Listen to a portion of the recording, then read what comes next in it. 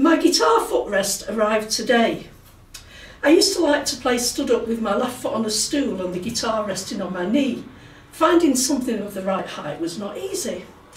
I would have got a child on all fours to rest my foot on, but apparently child labour is illegal. When did that change? I thought we had a Conservative government now.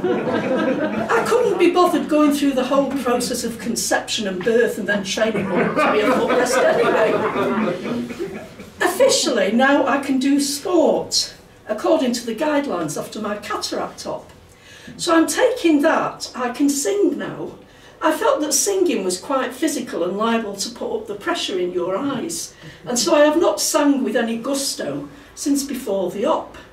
But then again, I hadn't sung with any of the Gusto brothers before that. And the less you know about my dalliances with the Gusto brothers, the better. Soon the Gusto brothers and myself will be doing harmonies, as I sport my new knee elevator. Steady.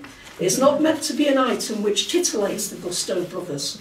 It is a serious appendage for a guitar player, I will have you know, and any spurious aspersions about various Gusto brothers and Riley Savage using a mechanical appendage will be hotly contested and defended in any court in this land.